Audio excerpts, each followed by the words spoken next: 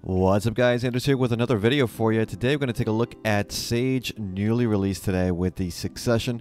So we're actually going to be taking a look at his Succession kit. I leveled him to 61 today and did a little bit of grinding to get all the skills at least unlocked in Succession.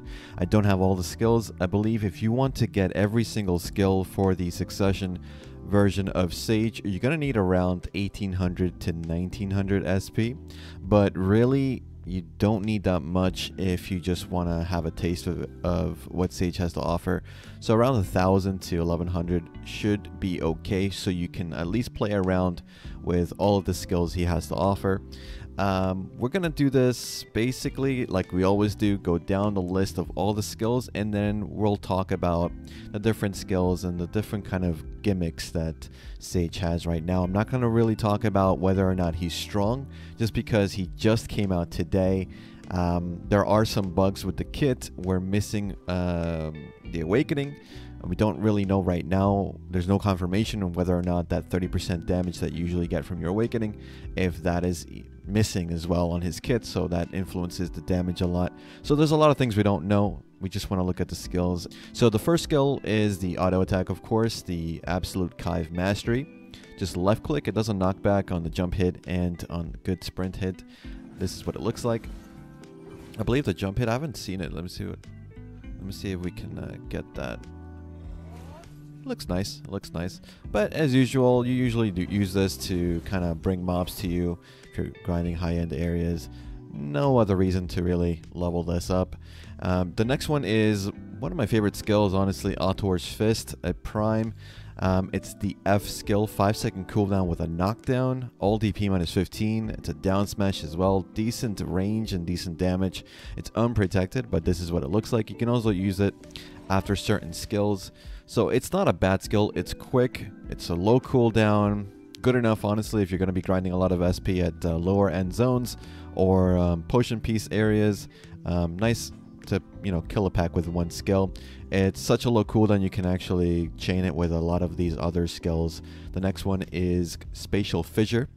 So Spatial Fissure, another one that I like a lot, low cooldown as well. Surprisingly low cooldown considering this skill gives you an all accuracy rate plus 18% for 10 seconds, which is absolutely insane. The damage modifiers are also very, very good. And this is what it looks like. So there you go. Really nice skill. Pretty quick, I'd say. That's the one thing that Sage kind of struggles on. A lot of his skills are kind of slow casting, so a lot of his passives tend to be cast speed. So if you can get some add-ons with cast speed, that will help him a lot. But Spatial Fissure, decent skill. That accuracy rate plus 18%, probably going to be nerfed, if I'm honest, because it's just too good. On such a low cooldown, you basically always have 18%. It is unprotected, but for the most part, you should be okay. You can use this like pre-buff if you're going to be dueling first spot or whatever. Again, one thing I should note before I forget, because I know I will, plus 40 of MP recovery per every hit. From what I can tell, Sage has pretty good sustain in terms of mana and okay in terms of health, so you won't need a ton of potions if you're going to be grinding on Sage, so just keep that in mind. I know a lot of people keep asking me that when new classes come out, how is his grind? From my experience at Miru and Poly, not too bad in terms of potions. So next up we have Shift E. It's a quick slot available as well, 10-second cooldown. Forward guard while using the skill, although I'll say that the forward guard drops off pretty quick. And CC is only on PvE, so we don't really care about that. This is what it looks like. Yeah, protected, but as you saw, it just goes away really, really quickly. So you want to be careful with that. A lot of these skills, though, as you wind up these skills, you can use his dash to kind of protect yourself and then unleash the skill afterwards. I'll talk a little bit more about that when we get to the dash. So next up is Void Gateway's Shift R&B, 8-second cooldown. Really, really strong skill for PvE at the very least. 100% crit, crazy amounts of hit damage, floating on good hits, air smash. It's just pretty decent skill. The only downside, as you saw, it's kind of slow. There's no way to really cancel it as far as I can tell right now. So yeah, that's the one downside of that skill. That's why I think I have like a DP up on the add-on. So because there's no protection, you're going to be using this. It's going to kill or do a lot of damage to mobs, but you're going to be hit quite a bit while you do that. The next up is the Ator's Mark. Ator's Mark is actually a pretty good skill as well. Down E, 8-second cooldown. It's the 100%, though it's a bound, unfortunately. It would have been, I guess, kind of broken if it was a knockdown or something like that, but it is a bound with forward guard. Again, while casting, I'll show you what that means in a second. And all evasion rate minus 15% for 10 seconds and 100% crit. Just a really good skill overall. That evasion rate down is kind of killer. Couple that with the accuracy buff. Basically, this is class right now with just those two skills. Evasion killer, pretty much. Forward guard while casting, so I'll show you what this looks like. So there you go. You can, of course, like I said, I'll go into it a little bit later, but the dash will cancel the charge up of most of these skills, so you don't actually have to, as you saw there, have to cast it. You can just dash, and as soon as you come out of the dash, you can instantly use it. Not bad. The next up is Shift Q. Okay damage skill, 10-second cooldown. As far as I can tell, stiffness, floating. The big thing about this skill is it's a vacuum, even in PvP. So it vacuums all the mobs together and all the players together. It's unprotected though, so you gotta be careful using that skill. But overall, having a vacuum is always strong, as we've seen with Nova. This is nowhere near as strong as Nova, because Nova can just launch her vacuums, and then whatever it touches it will get vacuumed. You actually need to be close for this one. But nevertheless, I think a vacuum is always good. Next up, we have a really good skill, forward right click. I really like this skill. Basically, it's a dash forward, and then you'll get a little buff called Flow Form Recall. You can then use forward right click again to basically do another dash backwards. It's always going to be backwards, and these are always going to be protected, and it does a lot of damage in PvE. So this is what it looks like. So you go in there, you have 3 seconds to do the skill again, and it will do it backwards. So the flow is that second part, as you saw there. It deals the same amount of damage. It's all super armor as well, although I'll show you again. The super armor, as you saw, falls off pretty quickly. So at the end of that dash, you're unprotected, so you need to be careful about that. But overall, it's pretty quick and just looks really nice as well. It does good damage. Illusion Expansion, Shift F, 7-second cooldown. Pretty okay skill. It's a debuff, so minus 20% attack and cast speed for 10 seconds. Fairly quick. It's a stiffness as well. This is what it looks like.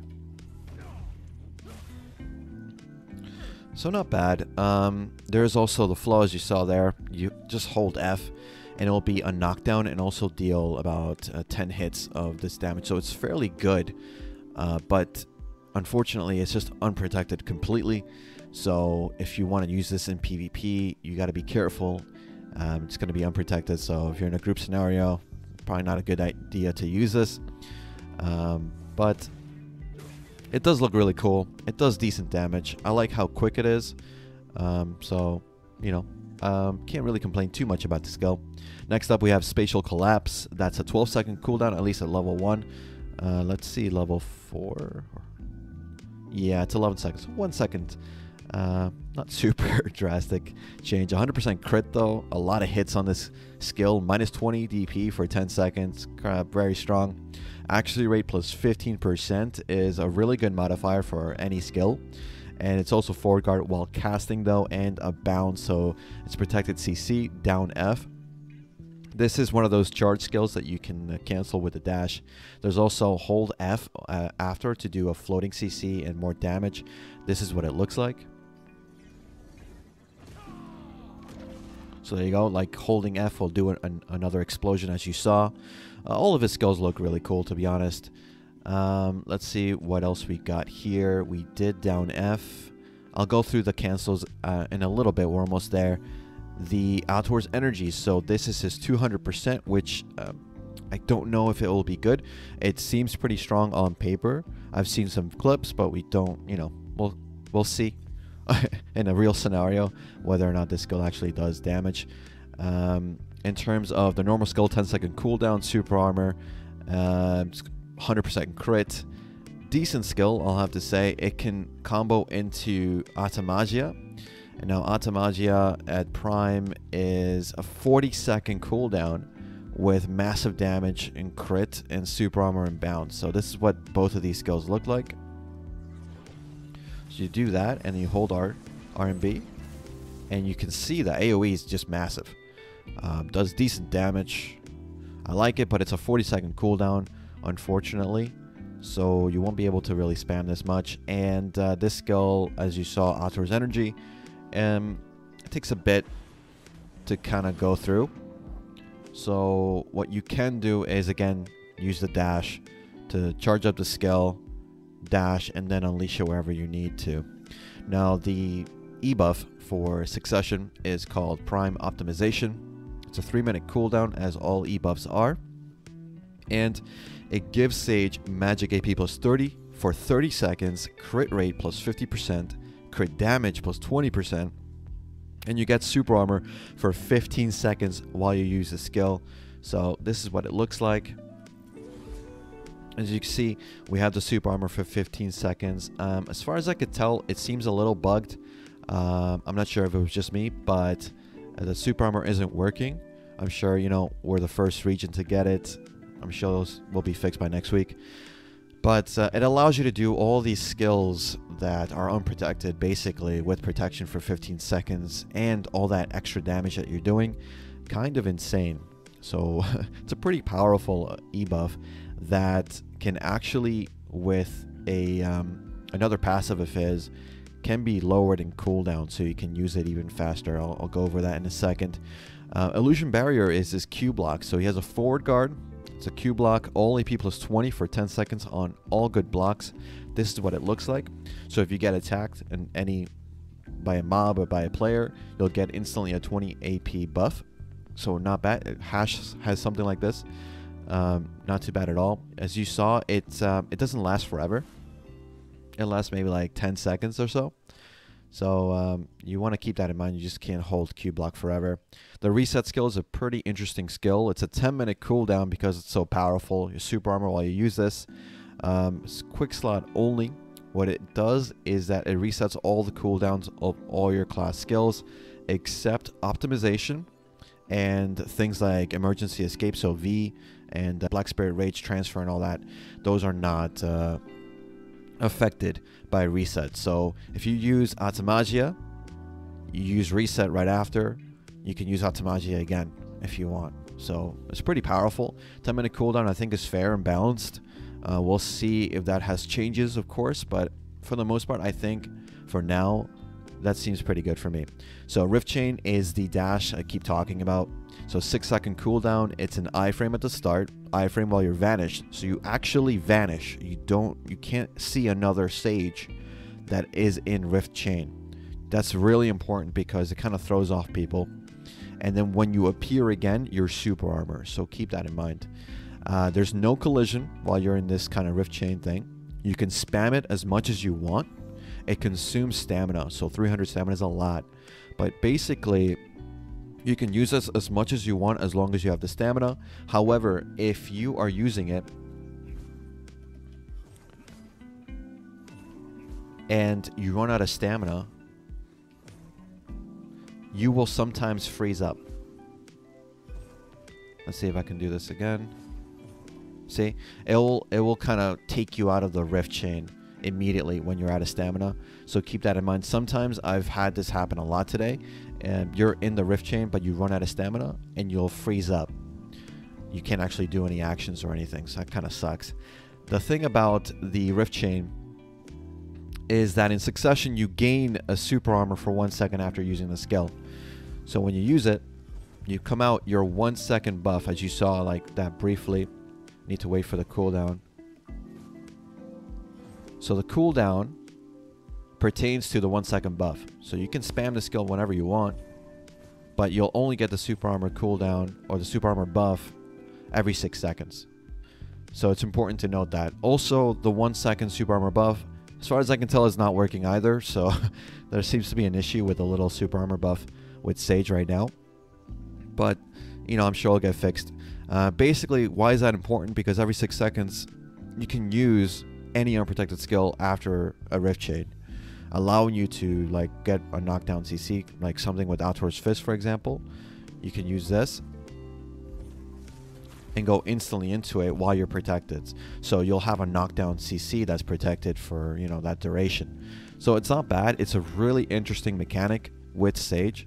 Something else I wanted to mention. Okay, so if you are using this skill, for example, you can move it and then use it somewhere else. It works with a lot of his skills. Let's see, for example, down F. And then you can launch it here, for example. That's something really cool. Basically, these skills mostly tend to not have protection at the hit of the skill. So that's their downside, right? They deal a lot of damage, but their protection is usually only in the beginning part, the charge up phase of the skill. So what you can do is charge up, then you iframe dash, and you unleash it somewhere where you think you're safe. You won't be CC'd. Or your opponent can't see. So that's, I think, the general gameplay that you're going to be looking at. Of course, also remember that once this gets fixed, of course, Succession will be able to be protected once they unleash that skill. So you'll be able to turn skills that don't have protection on the hit and have protection for that 1 second. So really good skill. You have to really play around with the kit. And it tells you exactly all the skills that actually work with this. Usually all the flows and the big like casting skills will work. So really, really good skill. It's basically your bread and butter skill for this kit. The next one is going to be Ator's Thorn. This is a cool skill. It doesn't do a lot of damage. Has no cooldown, R&B. It's a knockback. The big thing about it is a movement speed minus 50% for 10 seconds. That's pretty amazing. This is what it looks like. You can spam it if you want. So it's not bad. The range is decent. So if someone's trying to get away from you, you can just throw the spear at them and they'll slow down massively. And then you can follow up if you want with you know, some sort of mobility skill. So not bad. Obviously you don't really need much outside of like maybe which one do you get the move? I think the movement speed, I guess, is only on the absolute. So if you really want the movement speed debuff, I would just take this last, honestly, once you get the other skills that you want. And then finally we have, in terms of skills, we have down right click, which is a 20-second cooldown. This is essentially like the Shy Bongo skill. It's forward guard while casting, minus 20 DP, and bound on every good summoned hit. I'll show you what it looks like. It's pretty cool.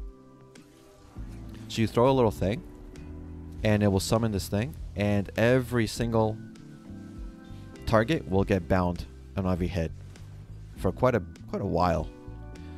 So it's kind of like a safe area as well, where you can cast that skill and then kind of go into it if you feel like maybe you're going to be, you know, block jumped or something. Someone's going to be, or a hatch is going to get behind you.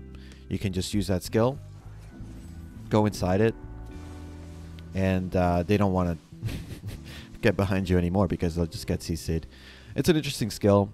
It's kind of area denial, zone denial. It's pretty good in that sense. But as of damage, it does basically no damage, honestly. From what I could tell, at least in PvE, it just did very pitiful damage, even maxed out at absolute. So we'll see. Maybe it'll do better in PvP, but for the most part, it looks like a more CC net kind of skill. In terms of his passives, he has cast speed and accuracy rate, which is just really good. That's what he wants. Accuracy rate is just strong in any class. At level 63, though, I will tell you, I've never seen a passive that strong. All special attacks plus 2% is insane. So the fact that he has this, it's just too good. You want to level this guy to 63 for maximum damage. 2% is just so good. His other passive for Succession, there is a bug right here where you can't see it, but it's magic AP for all of them. So there's that, the Ator's Eye. Essentially, a lot of us thought that this was going to be like a teleport, but it's not a teleport. It just basically means whenever you go to Akhman, Histria, Kortuga, Sakraya, all of those little gateways, or the openings. I think Akhman would be the node manager, and Sakraya would be that little thing where you use the key, and Kortuga, same thing, the doorway. You just go up to there and you don't actually need the item needed to enter anymore. So you just go in as a Sage. So if you don't like Sage, it's still good to level 1 to 60. Tag it if you need a free key to go back into Sakraya or Histria or Akhman if you need to. Pretty powerful passive, to be honest. But I think most people thought it was going to be a teleport. And I don't really think that's the case. We have Augmentation, which is just a basic Magic AP plus 20. We also have Prime Overdrive, which is his kind of stacking skill. I really thought this was going to be a lot more than what it turned out to be. Like, Guardian has a passive like this where you have stacks. So you get to 10 stacks and you get 10% casting speed for 10 seconds. Certain skills will give you this stack, and you can just keep doing skills to get more stacks, you know? So if you want, you can just stack up to 10. Let's see if we can do that. It's just the easiest way to get there. So with plus 10%. And then if you look at Succession, there's a thing where every time you go past the 10 stacks, your cooldown of your optimization e-buff will go down by 5 seconds. So the more skills that you use while you're max stacks, the faster you're able to use optimization. So the more damage you're outputting. It's really interesting. I think it's going to be really powerful in PvE at high-end areas. PvP, it's a little harder to keep your stacks up. So I don't think it'll be that useful there, but it's something. And in terms of, yeah, I think that's pretty much it. We remember, we're missing 2 skills from Awakening here. We don't have Awakening, so it's going to be a month from the launch of this class. So today, it's going to be a month, so mid-April, we'll get the Awakening for Sage. It's going to be a while, unfortunately, so we don't know if this means that we're missing damage. We don't know if that means basically we'll get Awakening and then we'll get the Succession Awakening skills that we need to get. We don't know if we're going to get Rabams before Awakening. It's hard to say. So even when we get Awakening, we're going to have to wait for core skills. We'll have to wait for that new Awakening skill. If Sage gets one, like all the new classes today got new Awakening skills. There's a lot of things that we're still missing. So if you are not really sure about the class, you don't know if the class kind of fits your style, I recommend just take it easy, passive, and see how it goes. See what else people are saying. I'm going to be playing the class a lot more and doing more videos for you guys in terms of what it can do grinding. I had to do a lot more PvP with it. All I did today was kind of like duel for spots because it was kind of crazy. But, you know, that was not really PvP. When you have, like, no SP, it's not really, doesn't show you what the class can do. And, yeah, let me know what you guys think about the class. I think it looks amazing. Visually, really, really cool. What do you think about the fact that we're missing 2 skills? Do you really think that we're missing 30% damage like everyone else is saying? Which skill do you think is the coolest looking for me? I would have to say it's Ator's Fist. And this one, the Ator's Mark, just because it just looks so cool. Oh, let me show you before I leave you guys the 100%, so what it looks like, so you can kind of see it.